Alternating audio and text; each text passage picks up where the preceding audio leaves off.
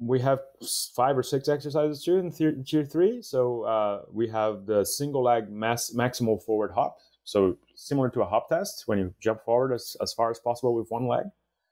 Repeated forward hops, not so fast. So if you jump forward with one leg, but not at a very high velocity, we found that actually generates more load in the patellar tendon than if you do that fast.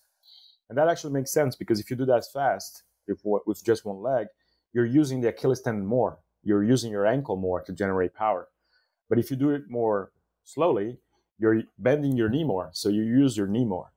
So we actually did jumps at different velocities, slow velocity jump and high velocity jump. And we found that if you jump a little bit slower, but repeatedly, this actually generates more load in the patellar tendon.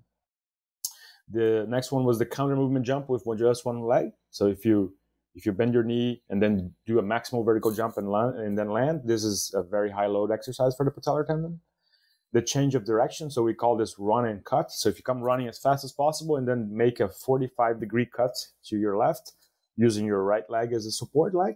So that is a very high load exercise for your patellar tendon. And the last one was kind of surprising, but not so much, was the single leg decline squat.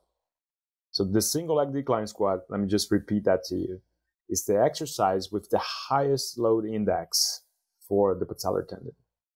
And that was, like I said, kind of surprising, but not so much, because it's an exercise that is designed to actually isolate the quadriceps the most. You put the patient with the foot in plantar flexion, so you generate a shortening of the ankle plantar flexors. So you put them into insufficiency.